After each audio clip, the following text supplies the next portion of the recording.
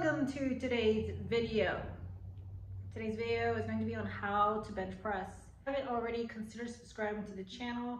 If you're interested in training, feel free to email me. The link or the information is down below. I would hope this video finds you well because I've gotten some questions on how to press. It's simple. So whenever you talk about compound movements, you squat, you bench, and you deadlift. You can do Olympic style weightlifting. You can do just a ton of other kind of variations, but I'm going to show you how to bench press, some things to keep in mind so that you can execute the movement as efficiently as possible and to help you get stronger over time. Things are about to get serious, so I'm removing my flannel. Okay, so you always want to warm up properly before you do any sort of benching because your shoulders are pretty vulnerable. Your shoulder is a ball and socket joint, so it's really vulnerable, or at least it can be. So you really want to stretch and open up the kind of the chest cavities. So one of my favorite stretches that I like to do to stretch out my shoulders is you want to imagine you have a stick behind your shoulder blade or behind your deltoid. This is your deltoid, and you're going to grab the stick and you're going to pull away. Okay, this really kind of helps warm up the rotator cuff. The rotator cuff are all of the muscles that help to stabilize the joint. And come back down. Open up, come back down. Okay, you can do different angles. So obviously this is one angle, this is two angle, this is three angle, but the farther back you can go, the better. Sometimes I like to go around the world, whatever floats my boat, whatever gets me warmed up, okay? The next stretch, I'm gonna jump into the video here in a second, just be patient with me. Because warming up is really important. I like to use TheraBands. TheraBands is a physical therapy tool. TheraBand.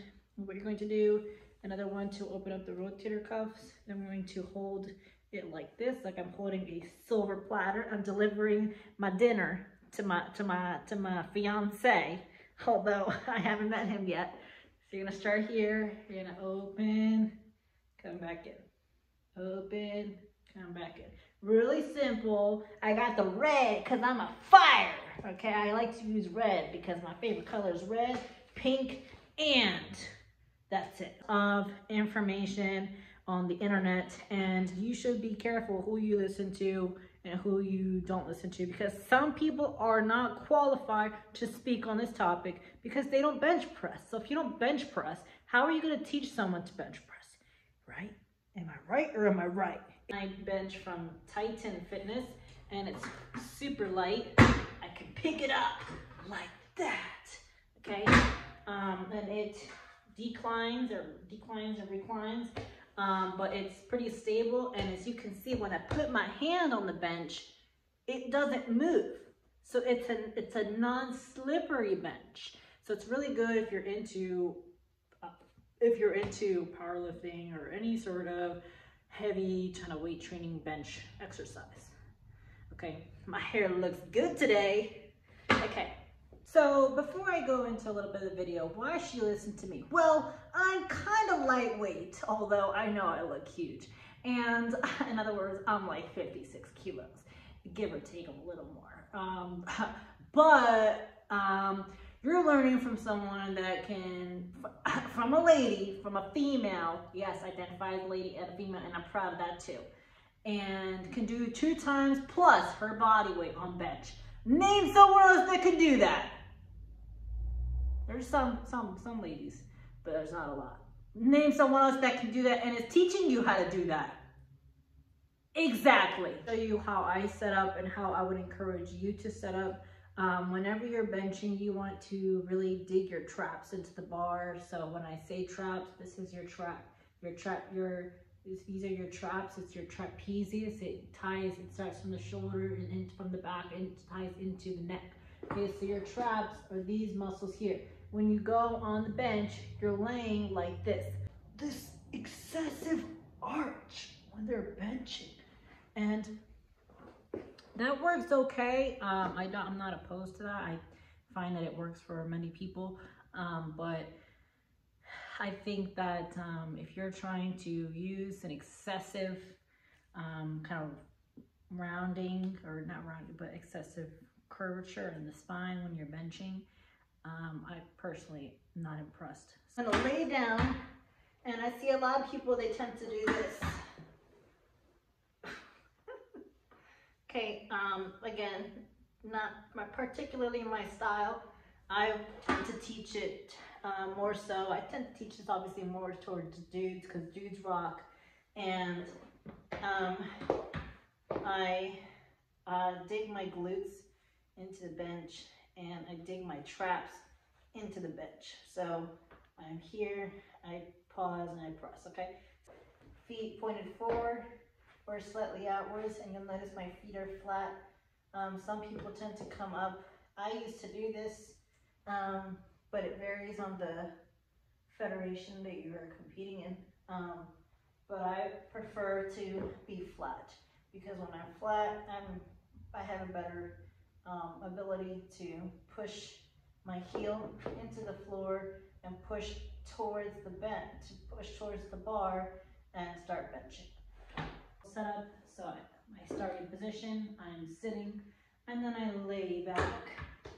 Some people like to put their toes like this. I like to put mine flat. Mine are flat on the floor. I dig my traps into the bar, okay, and I'm ready, okay. Some people like to go really wide. I notice some guys do that. Some people like to go really narrow. I go about enough to get the quad activated. Okay, so I'm going to show you how to lift it off now. So it's pretty simple. You start with the starting forward position. I'm going to take a big breath in, lift, and then get ready to start. So I'm here, big breath in, always do this diaphragm. And I come to my sternum, I touch my chest. So I touch my chest, and I push. Touch my chest, and I push. Now, you're benching, I find that you want to use your quads to push away. So when you're here, let's say I'm laying down, you want to dig those feet into the floor and push the ground away from you as you push the bar up, because it will give you a lot more power than just relying strictly on upper body. That's not to say to not use your upper body, but you want to take advantage of as much of your body as possible when you are bench pressing. Bench, they'll stop right here, and I do this, and I find that that's very, that won't really help you with strength. So, I mean, it can, but you're not getting the full range of motion. So I would argue that you want to touch your chest and then push back up. Another thing I see people do when they're benching is their head comes up. So they're here and they do, or they're here and they come down, they do this,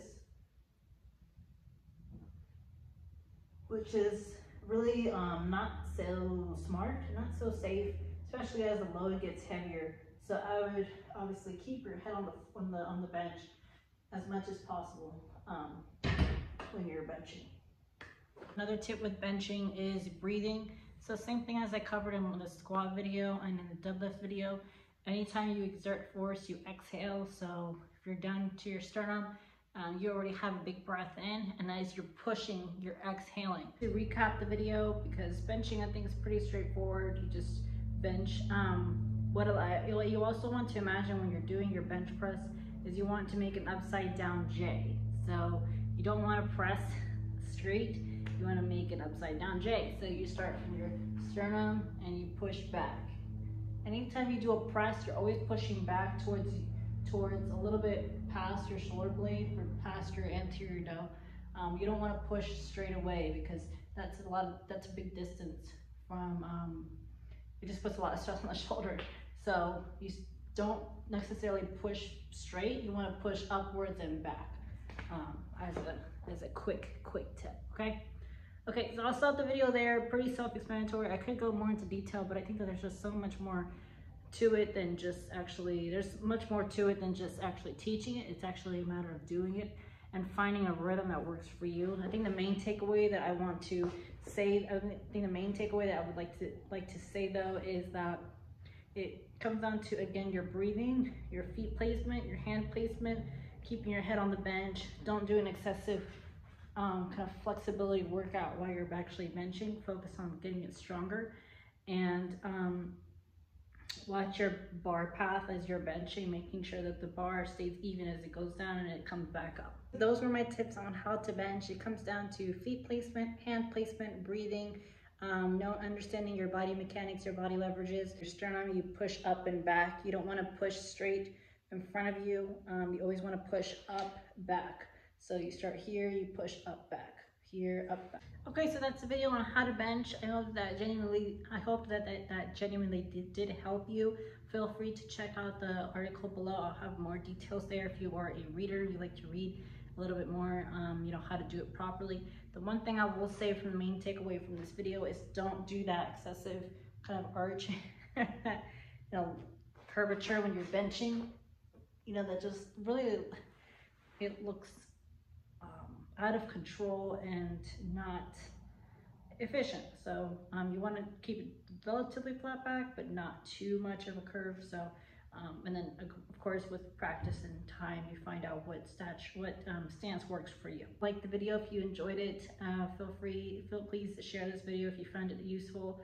If you want to learn from me, and check out the links below for more from me. If you're interested in training, email me. The link and information is below.